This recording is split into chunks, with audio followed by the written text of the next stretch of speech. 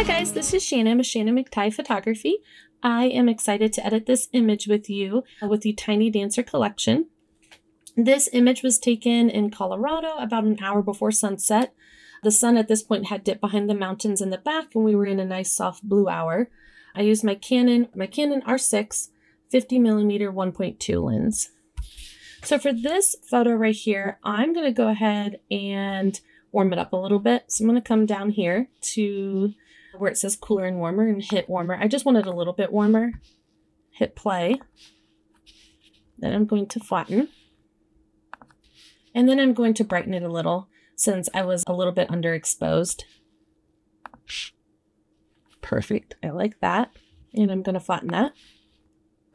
And now that I got the colors and the light a little bit more accurate, I'm going to come back up here and I'm going to pick one of the foundational prep work, or you can even stack it. It really is just your preference. For me, I'm going to play Flamboyant Color Bright. And I love that. I will bring it down just a little bit. Oh, right there, that's before, that's after. And I will flatten it. And then I'm going to come down here and I'm going to go ahead and illuminate my subject. And they were a little bright to begin with, so I don't need it at 100% opacity. I'm going to bring it down to about 50% just to make them stand out more. And then flatten that. And then I'm going to backlit the background. And I'll lower that as well. And I'm not worried about my green starting to turn neon because I'm going to handle that in a little bit. Let's flatten this. Perfect. The next thing I want to do is I'm going to go ahead and do my dodging and burning. I dodge and burn in a bit of a like painterly style way, so I like to burn the entire image and then dodge by erasing. And where my focus is are my highlights, where I want my viewers' eyes to go, and then just shaping the light. And then I usually dodge and burn between 35 and 45%. I'll get a small brush and we'll start, oops, a little too small. We'll start on the skin. So I'm going to go ahead and take some off her face. If I do the face, I always do the neck. Anywhere I see even the slightest highlights, I'm going to go ahead and try to bring those out more.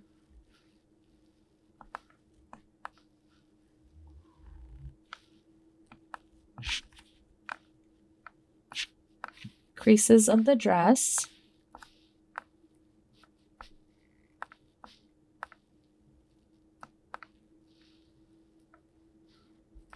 And the highlights in the basket here, especially on this side, I had a lot.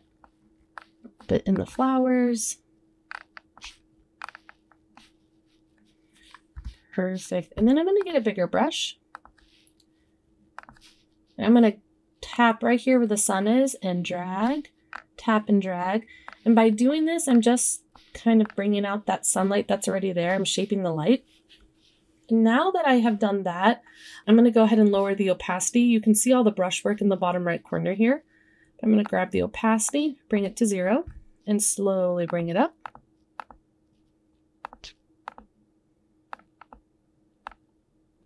And this is before.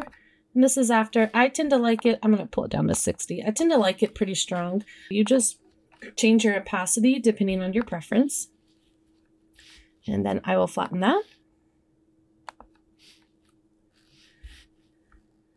And then the next thing I want to do is I'm going to go to the secondary color bases. Each one does obviously something different, but classic for this image I think will look really good. It's going to make it stand out a little more, which I like. I'm just going to pull down the opacity of it. I think right there at 45%. Before, after. It's subtle, but you can really see it on her face.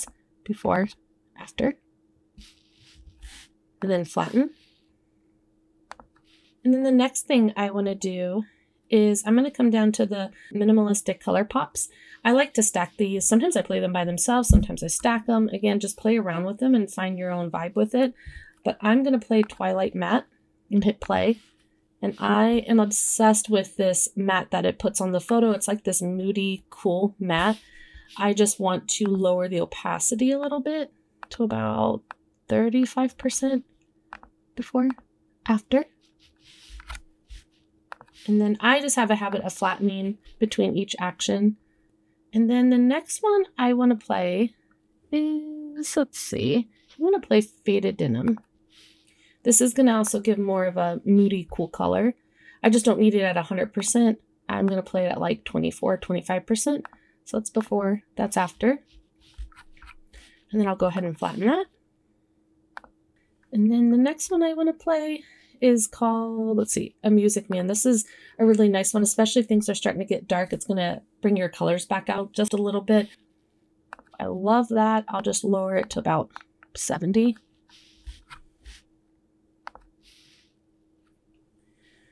And then I'm going to go down to the artistic color grading section. And I'm going to pick I'm Still Standing, hit play. And I really like the colors that this one gives. It kind of starts to put a little more brown tones into the photo. I'm just going to lower it though, because I don't want the skin to be that color. I want to put a little bit of color back in the skin. So I'm just going to pull down the opacity on this to about 45. And then I'll flatten. Let's see. And then I'm going to go to expressive color, and this is going to help you if there's spots that you want to bring some color back. You can hit play. For me personally, I just want it on the purple flowers. I don't really need it anywhere else, so I'm going to get a small brush. And I'm just leaving it 40%, but I'm brushing it over any of those flowers because I don't want to lose the purple colors in them.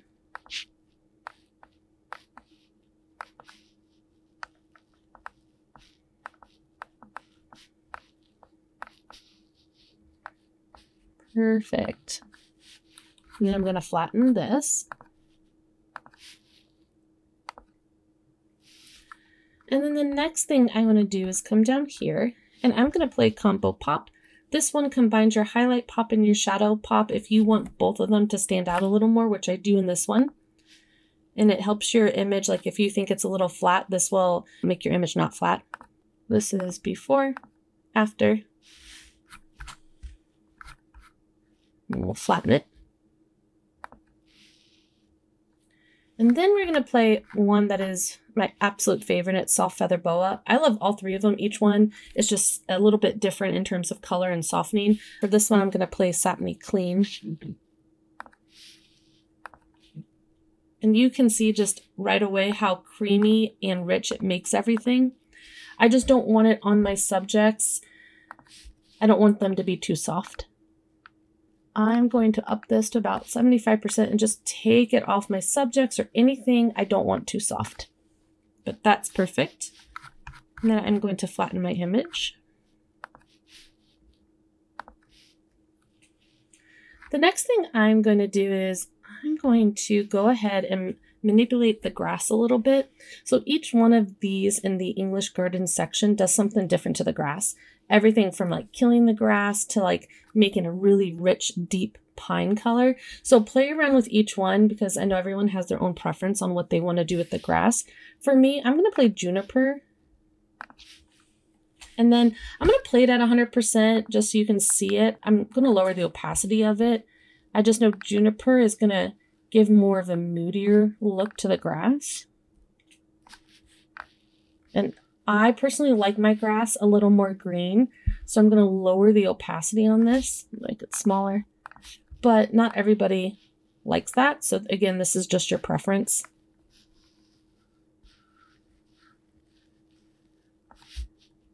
And then hook it in between here too.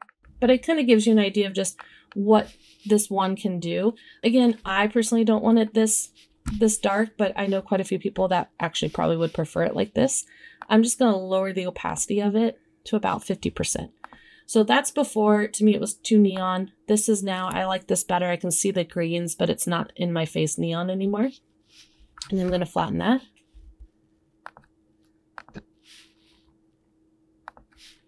Perfect. And then the next thing I want to do is I'm going to come down here.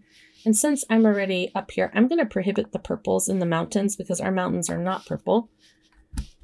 And we're at 100%, so that's perfect. And I am a little bit smaller. Going to erase the purples off the mountains. Right here.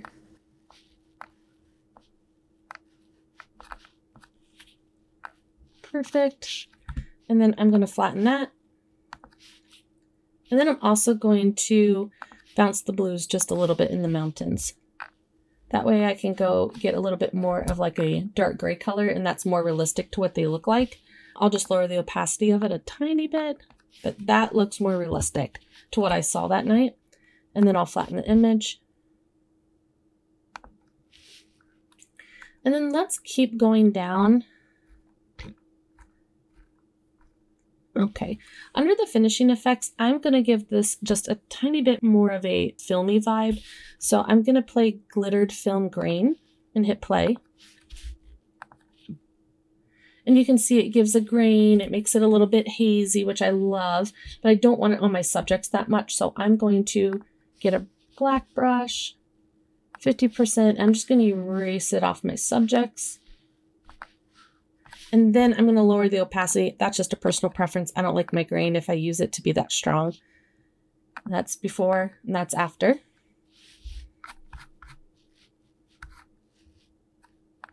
And I'll flatten that. And then the next thing I want to do, we're going to come down here.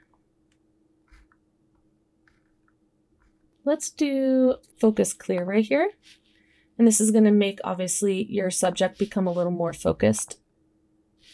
And again, it's subtle, but if you turn it off and on, I know I can see it pretty good on my end. You can really see it in the faces, and it makes them stand out again. I think I will come up here and flatten.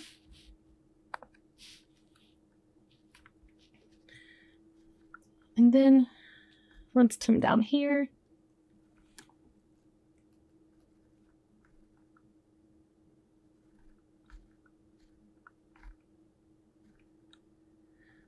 Alrighty, and then you could be done if you wanted to, but I really love this tilt shift section. Sometimes I'll play portrait on a landscape, so don't let that stop you from trying it. It actually looks really cool. Just play around with these and see what you like.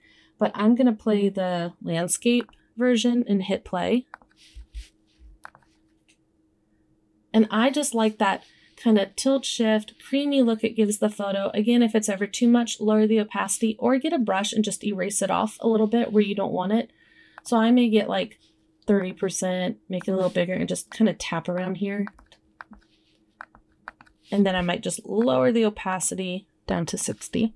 So then that is before and that is after. I just like a little bit of that tilt shift look.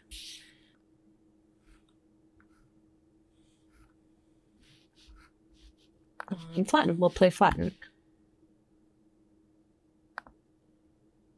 And then I would call this done. I really, really like this. I'm going to come all the way up so you can see the before and after. So this is before, and this is after. Before, after. I hope you guys absolutely love this. If you want any more information on the Tiny Dancer collection, please go to www.greaterthangodspeak.com. Thank you.